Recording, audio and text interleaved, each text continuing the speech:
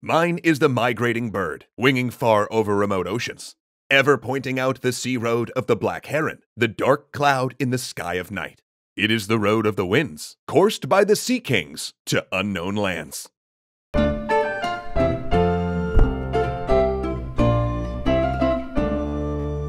Last week, we talked about the great distances and dangers of the Pacific Ocean, and how even today, it's hard to conceive of its vast empty spaces. But we also mentioned that to the voyagers of the Pacific, it didn't seem that empty at all. To them, it was full of landmarks. From the sun and moon, to stars, currents, clouds, debris, fish, and birds whose behavior could help them locate islands, even if they were previously unknown to humans.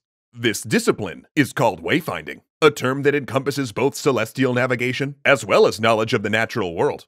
It can not only determine direction, but also provide clues to the presence of land. And it was these techniques and advanced sailing technologies that allowed the Austronesian-speaking peoples and the cultures that evolved from them to settle maritime Southeast Asia and the Pacific.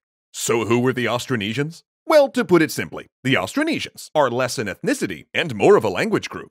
A series of people across Asia and the Pacific whose language is derived from an older Austronesian root language, and who also have various cultural markers like petroglyphs, stilt houses, and boat-building styles.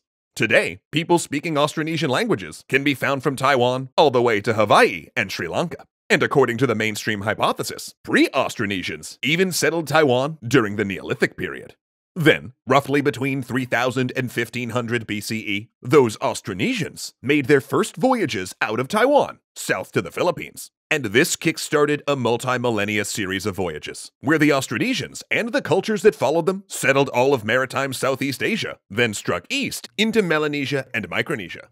And then by about 1000 to 1200 CE, they'd arrived in the farthest flung parts of Polynesia, Hawaii, Rapa Nui, and New Zealand. On the way, they fragmented and changed, forming a large number of societies we've already talked about on this show, from the Champa kingdoms in our Angkor Wat series to the Javanese of Majapahit. Indeed, several waves of migration would overlap each other in Micronesia and Melanesia, creating a diverse and varied array of cultures. Some scholars think these migrations were due to political or religious conflicts, while others suggest that it was a measure to deal with overpopulation. When an island got too crowded, you just sent out ships to find and colonize another. But whatever the reason, they kept sailing east, a direction that was, incredibly, mostly against the prevailing winds. A feat that would have been much more difficult, if not for a revolutionary sail design known as the crab claw sail. Crab claws are a type of triangular sail that widens at the top, supported by two spars. And though the sails themselves would become modified at various places in the Pacific, the basic premise remains the same. It's an extremely high sail, with the largest part further off the water, where the wind is strongest and where it can catch gusts, even when between swells. They also have the advantage of spilling the wind when hit by a sudden gust, preventing damage in the middle of an ocean voyage. And while not as efficient or versatile as later sailing rigs, for its time, the crab claw was the top of its class. But concentrating all of that wind at the top of the sail meant the ship needed to be wide so it wouldn't capsize, which is why all of the canoes using them were either double-hulled or had an outrigger.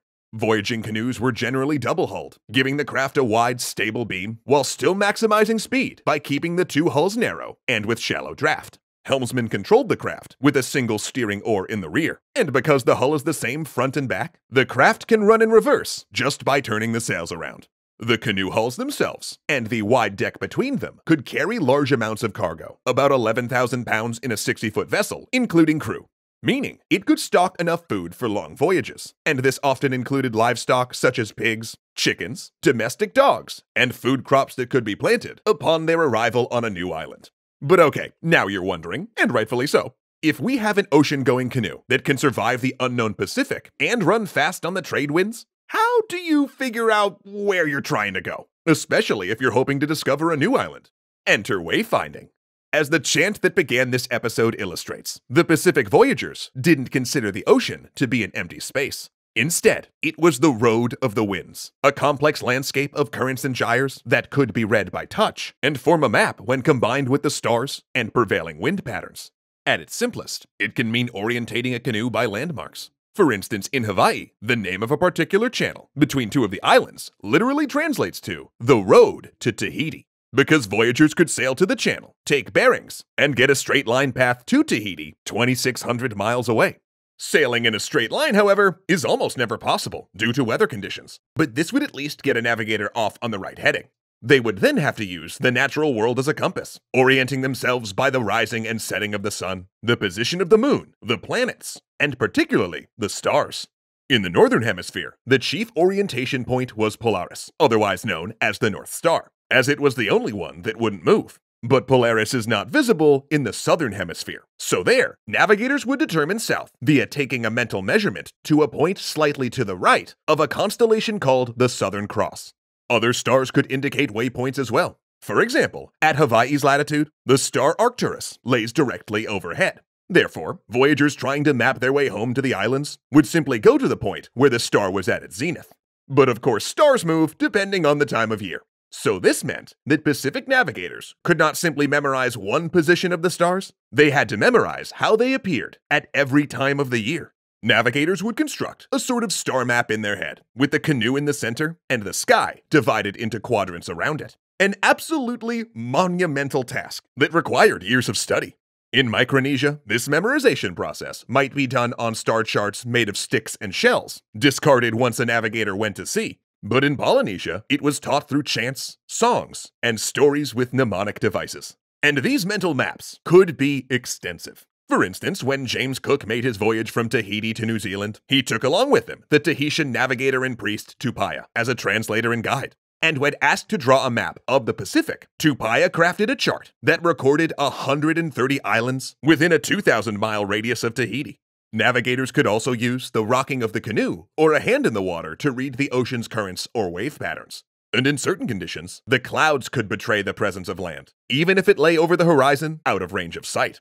And this is because clouds build up in specific formations around high mountainous islands, indicating their positions, while the lagoon center of a low-lying atoll could also reflect on the underside of a cloud layer. And then, of course, there was debris, such as floating plant matter or coconuts, when washed out to sea, that could also indicate an island nearby. But the best indicator was the wildlife. While certain types of fish become more abundant near land, it was the seabirds that provided the greatest clues. Pacific navigators understood the flight ranges of native birds, as well as their behaviors. Sighting a fisher bird streaking by in the morning, a navigator could be certain it had flown away from the shore to hunt. And if they turned their canoe toward where it came from, they had a pretty good chance they'd find land. Alternately, a navigator might see a bird flying with a fish in its beak, and in that case, it was definitely going back to shore to feed its young, so they could simply follow it. Indeed, some full voyages may have simply followed the path of migratory birds, reasoning that large groups of birds were not simply streaming out to commit suicide in the middle of the ocean, and that they were going somewhere.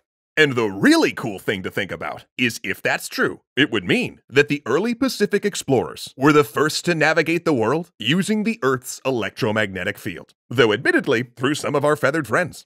But what happened when these early explorers did find a new island? What kind of societies did they build, and how did they differ from place to place? Well, you're in luck, because next time we break down the settlement of the Pacific step by step, talking about the wide variety of cultures the Austronesians spawned. From the island societies that built great structures and canals from stone, to the statues of Rapa Nui and the Maori of New Zealand, and the two waves of migration that colonized the most remote island on Earth, Hawaii. A big legendary thanks to Ahmed Ziad Turk, Alicia Bramble, Casey Muscha, Dominic Valenciana, Gunnar Clovis, Kyle Murgatroyd, and O'Reels1.